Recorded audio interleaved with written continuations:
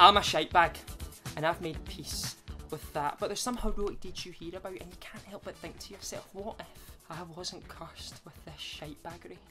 Stories like this one.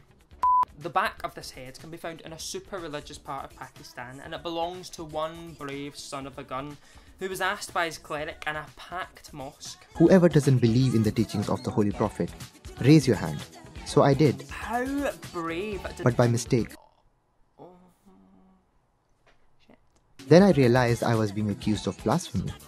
So I returned home. Yeah, good idea. Get home, clear your head. Chopped off my hand. Put it on a tray and showed it to the Imam. Now, the cleric from the mosque is on terrorism charges for incitement to violence, and like me, you might be really worried about this boy. He has no regrets, as he went on to say. Why should I feel the pain or regret for cutting off the hand that was raised against the Holy Prophet?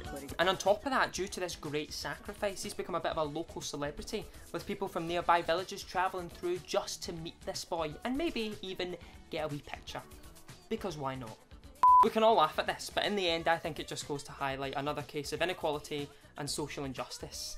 The hand gets chopped off. The ears, which misheard in the first place, get away scot-free. Bullshit. This is like making a murderer all over again. I'm sick of it.